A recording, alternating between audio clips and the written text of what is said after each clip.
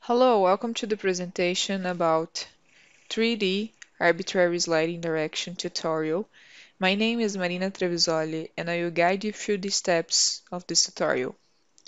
So to get started, let's work initially on the model setup by creating a new model under PLAXIS LE Manager. We can pick here the module, Slope Stability. We are handling a 3D case. Unit is set as metrics, and the slip direction is set as multiply orientations. This is the first differentiator in terms of handling a common approach in terms of left and right to left.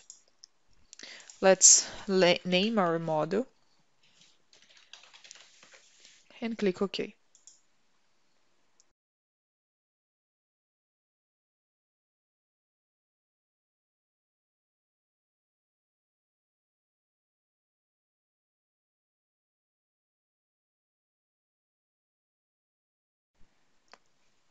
So this is the CAD window of PLAXIS 3D LE. Is a similar structure in terms of workflow related to the 2D approach, but here we need to enter the geometry in terms of the use of regions and surfaces. So the region in this case is used to delimitate the model extent. So we can come here under geometry, region properties, and by default we have already the region 1 set. We need to add the coordinates of the region, and remembering that the region has only x and y coordinates. So if you click here under new polygon and just paste the coordinates available under the tutorial, we'll click OK. OK, and you see here now the region set. Remember that the region respects, in terms of the z elevation here, the extents of top and bottom surface using the model. The next step is defining the surfaces of the model. In this case, we are handling a layered cake approach, which means that between two surfaces we'll have one material. And we can come here under geometry, surfaces, and by default we also have surface 1 and surface 2 in PLAXIS 3D LE. Initially it's set as constant, so a constant elevation as we can see, but we can click on surface 1 initially. Come here under property, we can see that indeed this is a constant definition and the elevation is 0 meters, right? We just keep the surface 1 as it is because it's the bottom surface of our model, and we'll now adjust the surface 2. So we can click on surface 2, properties, and for this surface 2 we are not considering a constant but a grid surface. Okay. In order to have a grid, we can paste the data grid related to the coordinates of such grid from a different file format. So we have several options here, but paste data grid is one of them. I can click on it, and I will have here import from file. Okay, I'll click on import from file, and then I need to look for the file I would like to have as representative of my grid. In this case, if you have PLAXIS LE Connect Edition version 21 installed on your computer, which is the current version used for this tutorial, we'll have here the tutorials folder, and I will look for a grid that uses CSV format. Okay, the name of this grid is called Slope Stability Tutorial 3D Arbitrary Sliding Direction. Here it is. I can double click, and then I can see here the coordinates related to the grid imported. I'll click OK, and the software will ask if I want to keep the existing grid points that we had by default, right? In that sense, I will click on No, because I want to change all the grids. Okay, and now we can see the grid imported in our model.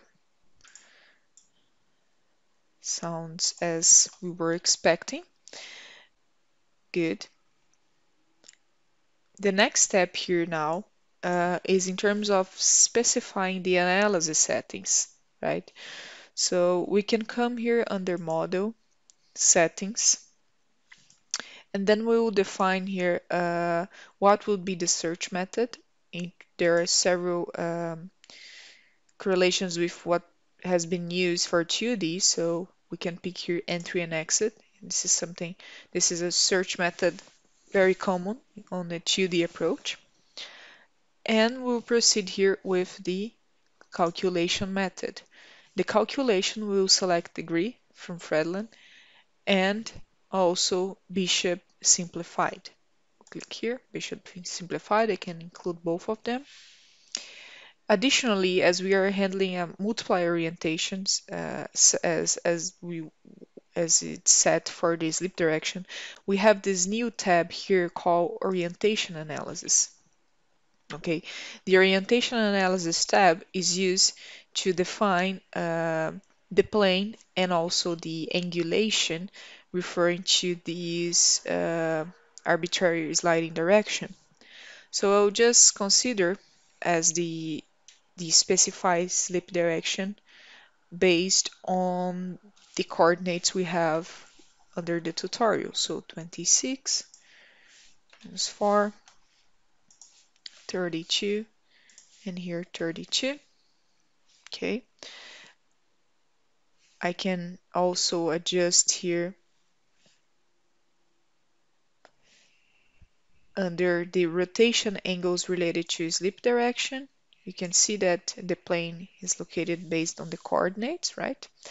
And basically I can define the different angles that this plane will be rotated, okay, or oriented.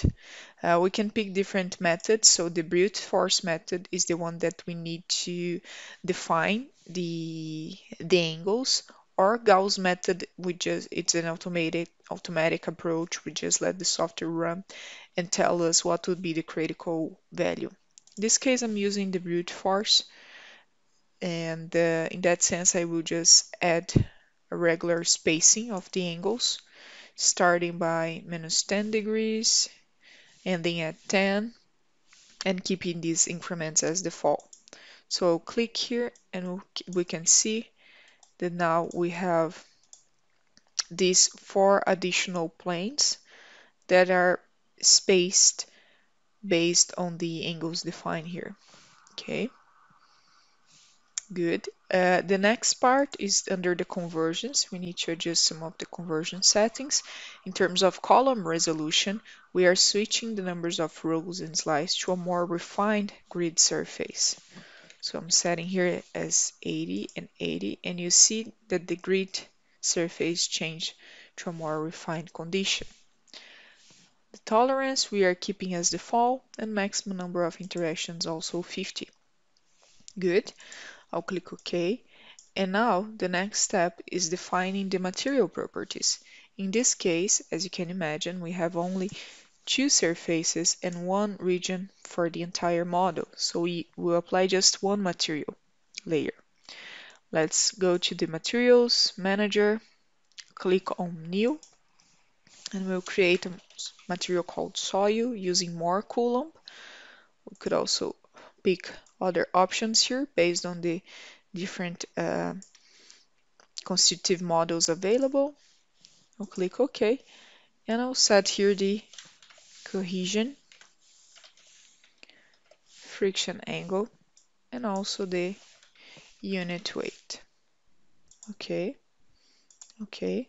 After doing this, we can return here to Materials, access the Material Layers dialog, and apply the Soil property to region 1. Layer 1 is basically the layer obtained from surface 2 and surface 1. Okay, we click OK.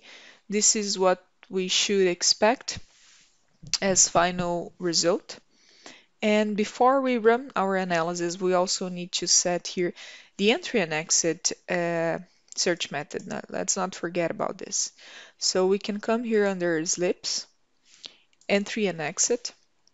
We can switch to the 2D view because it's easier to set the location. And we'll respect here the coordinates of our tutorial.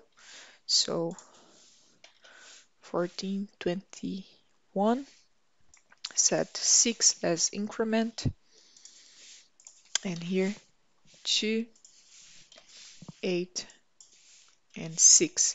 So based on the inputs, you can see this red line here defining the entry range and the exit range as well.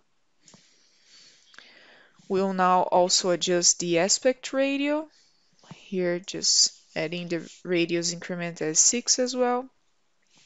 And we'll add here the values of 0.8, which will influence on the size and extent of the sliding mass. So the software will run the analysis for considering each of these aspect radius. Okay, just delete the one, and that's it. Click OK. I can return to the 3D view, and the model is set exactly as we were expecting. So we have this plane to run the 3D limit equilibrium analysis, but also PLAXIS 3D LE will run as the same evaluation to this angle, and the other two, to make sure we'll be able to identify the critical scenario in terms of factor of safety. Let's now run our model. We can click here under Analyze or under Solve, Analyze as well. We'll save our model. And the PLAXIS LE Slope Stability Solver will open up. We can keep up with the evaluation. So direction 5 of 5, 10 degrees, that's it. Solved, finish. We can then click here on Visualize Results. As we can see, the final result relates to a factor of safety of 1.4 and along the minus 5 degree sliding direction angle for the GLE method. Okay, we can see here, and also we can see under the slopes information if you want what was the critical ellipsoid aspect ratio used, and also here the sliding direction angle considered as the critical one. Okay, so this is one of the outputs obtained when handling with arbitrary sliding direction. One additional result would be mapping the factor of safety versus the sliding direction angle for different calculation methods. How could we do this? So if we access here graphs, we have the option factor of safety versus sliding direction angle. And in that sense, as we have here 5 points, right, to each of the planes used, we can observe that the minimum value is actually related to minus 5 degrees, and the maximum value would be the one related to 10 degrees. Okay, so the opposite direction.